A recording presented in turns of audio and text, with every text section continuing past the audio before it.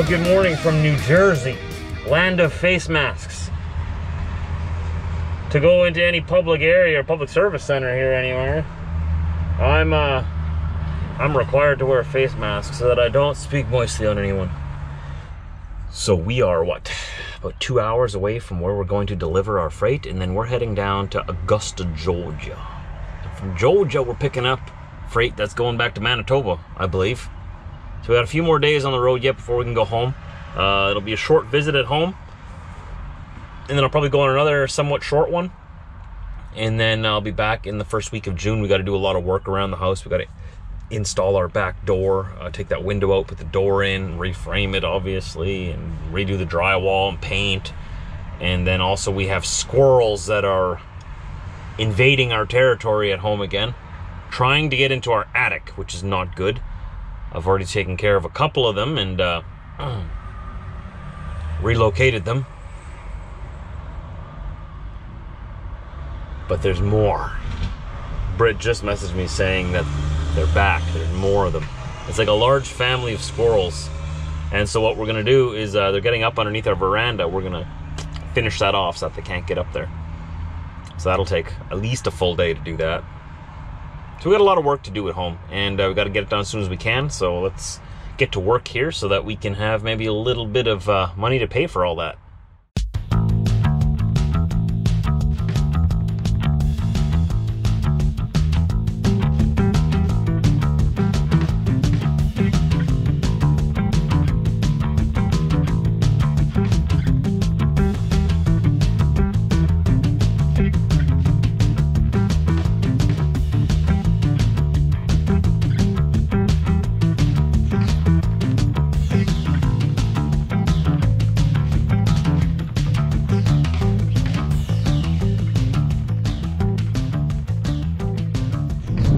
It's a beautiful day to be in Delaware.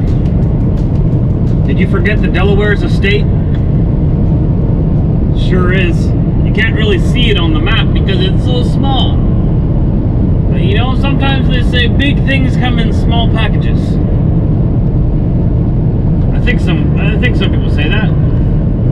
It's a nice state. Obviously, I don't know much about it. I haven't explored it other than this highway here, and I've been through here once before.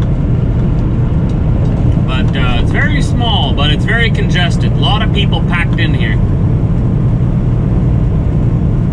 I believe it was one of the first states, right? Don't quote me on that, but I'm thinking since it's here on the East Coast, like it must have been one of the first, right? I wonder why it's so small. Maybe one day I'm gonna have to sit down and read up on the history of Delaware and learn a little bit more about this state that everybody forgets about.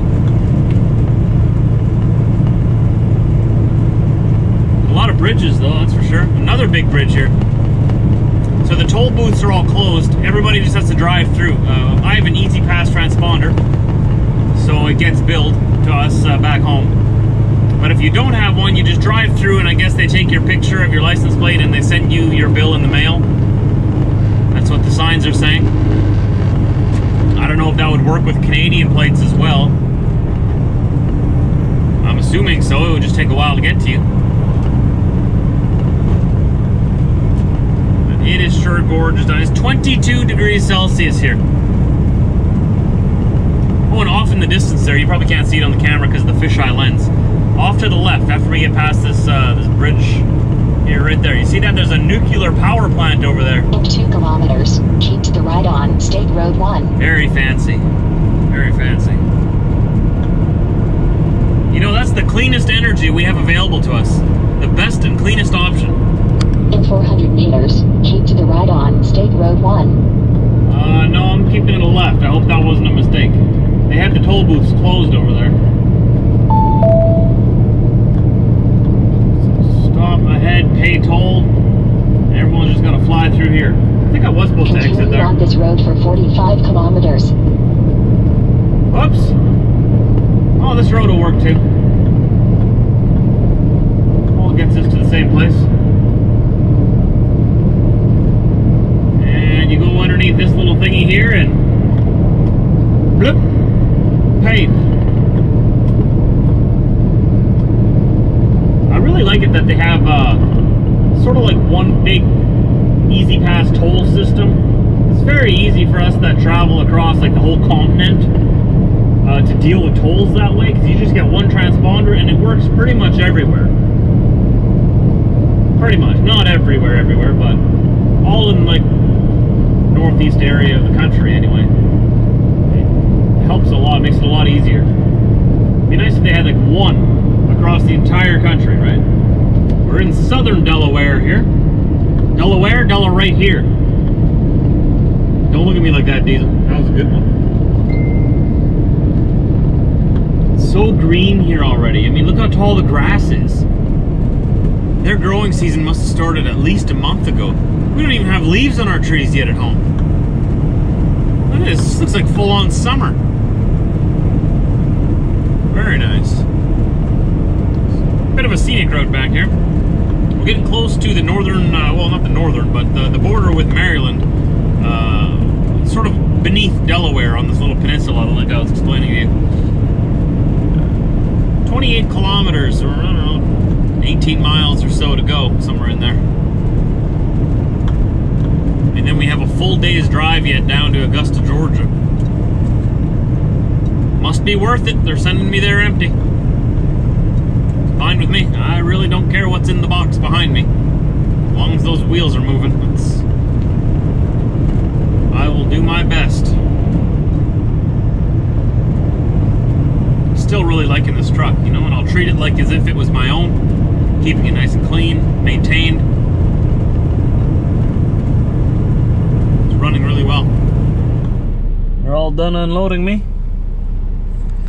I didn't speak a word of English, but we communicated with our own made-up sign language. It was fun. Diesel, do you speak Spanish? No? No bueno? Is that... What does that mean? No bueno means not good, right? Anyways, we're empty now. We have a full day's drive, 964 kilometers to where we're going to pick up our next load. Let's mosey on down there. We're gonna pick it up tomorrow afternoon and head home. It's 3 days drive home from there yet. So we got about 4 days ahead of us of just driving, if the load is ready by tomorrow afternoon. Tomorrow is Friday, so I don't know if they're gonna work on Saturday. Hopefully they don't make me wait all the way till Monday to pick it up, but I would rather spend those days off at home. So we're coming into Pittsville here, the actual town. There's a Trump van right there. Big old Trump flag. Lots of Trump flags out here. Where do I gotta turn? Not this intersection, the next one up there. Oh, we're nice and light now. Feels so good. Feels like I'm light as a feather again, like a little race car. 600 meters, turn right on Gunborough Road. Looks like a pretty old town here too. I guess that makes sense, right? I just learned that Delaware, their state slogan is the first state, right? Am I wrong? Does that mean that they were the first state? Is this where America began? In 300 meters, turn right on Gunborough Road. Who knows? I don't know. I mean, we studied American history in school, in high school. We had to. But, can't quite remember what the first state was. And I don't think the U.S. studies Canadian history. We study their history, though, so we know all about them, but they don't know much about us. Wait, did I say Delaware in the last clip? It's Maryland. We're in Maryland right now, and Maryland's slogan is the first state. I think. Someone's gonna have to let me know in the comment section. I'm pretty sure. I can't Google it right now, obviously. Maybe I'll tell you later. The first state. We got a copper coming up beside us here. Incognito, I see you. I see you. You're in a ghost. Oh, it's not a cop. It's a public works vehicle that looks like a cop. Sneaky. So to get out of the southern little peninsula here into the mainland of Virginia, I guess you'd call it, we've got to go through here, and there's a van stopping to pay cash. I guess they're accepting cash at this toll booth. I got an easy pass, so I can just mosey on through once they start moving here. This is the Chesapeake Bay Bridge Tunnel. sounds interesting. Never been through here before. Apparently we might be over height. I gotta wait for them to come out here and measure me, and I guess I gotta drive underneath this thing here. I didn't see any signs, maybe I missed them, saying that I can't get underneath or into the tunnel with my 13'6" trailer. I don't know what's going on, but I guess if I'm too high, I'm gonna have to go around. It was $43 to go over here. Hopefully they'll let me through. Hopefully I'll fit. I mean, I'm pretty sure I can get through. I wonder why it would set off the alarms. Apparently it set off the alarms that my trailer's too high. That's why I gotta come and wait here now for them.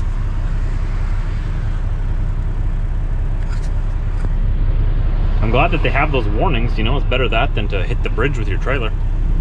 Well, there's a story for you. I got turned around. We've got to go all the way back up and cross over a different bridge into Washington, D.C. It's 3 hours back north. Let's try to get this in here. I can get my phone up here. What's the bridge called? Should have gone on the bridge to begin with, but we had decided that no, it had looked like it was going to be fine, right? We got to go back to the Chesapeake Bay Bridge. So we got our $42 back, refunded for going through the toll. They refund that, but I don't got to pay the tolls anyway. But people back home pay for it, so they got refunded their money.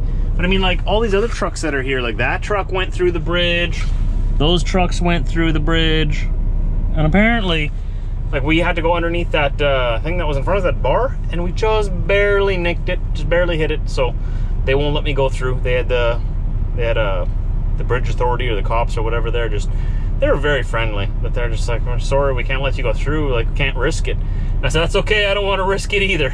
It'd be a very bad day for me if I hit the bridge. So I'll go back around. They had instructed me to go down here. So we talked about it yesterday, me and the load gods back home, and said, yeah, it looks like it's a truck route. And it is advertised as a truck route, and trucks are supposed to be able to get through here, but apparently they build their bridges and their tunnels with just like that much clearance. And if you're just a little bit higher than the average truck, I guess, which I guess I am, you hit it. Maybe you should dig your tunnels a little deeper there, I'm just saying, but whatever. Little detour. We're gonna go back up and cross across into Washington, D.C.